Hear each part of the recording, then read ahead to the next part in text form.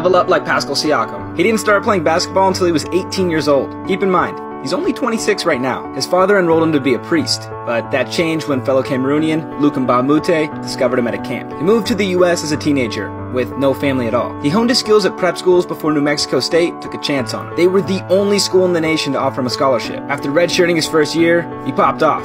He became the unanimous WAC Player of the Year and declared for the draft. Now, despite his college success, NBA teams were still sleeping. He went 27th overall. This is crazy. His first game as a Raptor was not only his debut, but the first ever NBA game he'd ever seen in person. He was crushed after being sent down to the D-League his rookie year.